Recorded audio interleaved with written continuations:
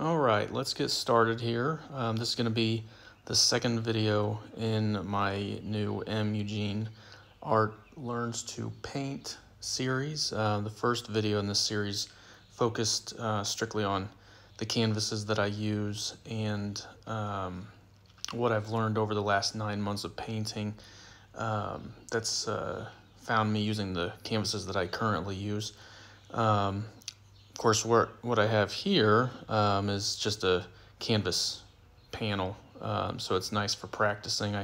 These are probably less than $1, but I use those a lot just to kind of try out new techniques that I'm gonna maybe use in a painting, or just kind of poke around with smaller paintings if I maybe don't have time for a larger canvas. But they're real nice if you're thinking about getting into painting to start with. You can get a pack of like 25 for $20–25, so it's pretty economical. So what we're going to talk about in this video is just the different paints that I use. Now I pretty much stick with Golden brand, but that's definitely not the only brand available. I do use Dick Blick pretty much exclusively. As I've said in previous videos, I grew up close to where Dick Blick is from, so I'm just partial to their company. But you can get Golden brand paint from all different suppliers. So Golden brand is pretty well known for having high quality paint. So I don't think you can go wrong with it, but I'm sure there's other companies that are equally as good. What you will find is similar types of paint and paint colors amongst the different companies. So this should still hold true for the most part for other brands of paint as well. The paint I use the absolute most is the heavy body paint. Comes in tubes. If you get, I think this is up to 5 ounces, and then you can get tubs of it. I'm starting to switch to this just because I use some colors so much. Teal is one of my favorites. So I'm going to show you how the heavy body kind of acts. So we'll just squirt a little bit out here. A lot of times people describe it as sort of buttery. I think that's pretty fair. If you think of like a tub of margarine or something. It's pretty thick. It kind of holds its shape there. What we'll do is get a palette knife here and we'll just kind of spread it down, and you can kind of see what it looks like. Actually got a little too much there, but so that's the type I use the most, but it covers up a pretty good amount there. It's pretty thick. You can still see some lines here, which is kind of nice for texturing. Then you have the fluid acrylics. We'll just put a little bit out here. And what you can see here is if you tip it up, it'll actually flow down a little bit. Now, I personally find this to be nice to use occasionally if you just want a thin consistency on something that's not going to leave a lot of texture. However, I have used it, I guess what I would call in like a splatter technique, where you might end up with it looking similar to that on a painting. And then of course it does leave that texture there.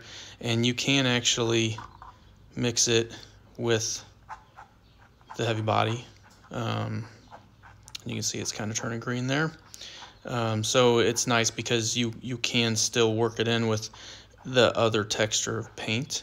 And then you just come up with something in between. So it's a nice way to bridge the gap there. And then we have your high flow, which is more like an ink. We'll see here what that means. So it's gonna flow most of the way down the canvas there. Now, I have not used this one a ton, but I do have aspirations to include it in more of my paintings. I have included it in some. For instance, the Bittersweet Blossoms, I used that. I was pretty happy with it. I'm going to squirt some water in it so you can kind of see what happens. It just gives you some other options for things you can do with this paint. And that's kind of how I used it in that Bittersweet Blossoms painting, just to kind of give it some cool texture and look to the tree. And then again, you can mix this with your other paints as well. Now, so there's also iridescent paints. These I know even less about. I got this really cool set. Here, I'll try to bring it into view so you can kind of see. My wife got me this for Christmas, and again, I haven't used it a ton yet. It's more because I just kind of forget it's there. But it wasn't a super expensive set, and you get a good variety of things. So get a bunch of different colors to play around with. And I've used it in one painting so far. Admittedly, it took a lot of tinkering just because I just didn't know how to use it. And I wouldn't say I necessarily do quite yet either. So I have two options here. You can see that little square there with the half white, half red. That means it's more transparent than this next one I'll show you, where the square is fully filled in. I'll show you how it interacts with. I'm going to bring some heavy body white paint out. See how it looks. I haven't used either of these colors, so I'll be interested to see what this looks like too. So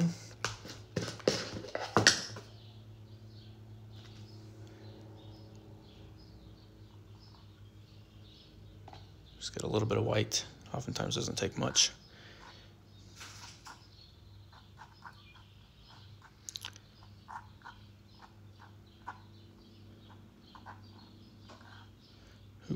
Got a little bit of that blue in there. So you can kind of see it just changed the shade of it a little bit. It does have a little bit of a shimmer to it. And then this one is the one that's more transparent.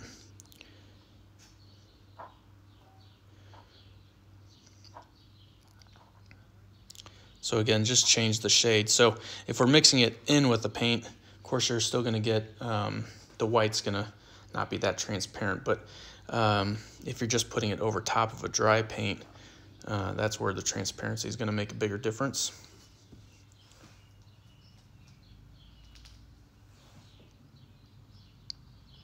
So you can see how you can see through that to the underlying color, and that can be useful just to kind of add another layer to the painting that you're doing.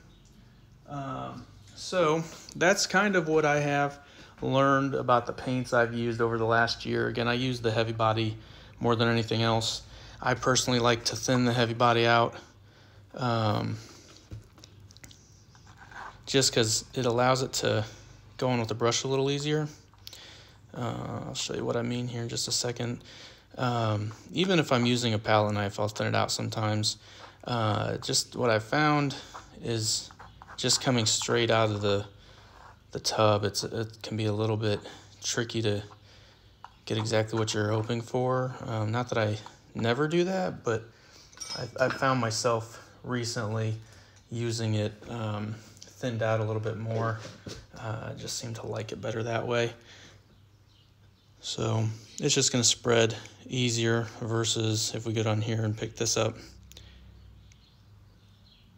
It's just not quite the same look to it, in my opinion. So again, I'm just kind of learning as I go along. So 9 months in now, maybe 9 months from now, I'll completely change what my opinion on that is. But that's all I got for today. Hopefully this video is helpful. I hope some people that watch it will be thinking about getting into painting as well.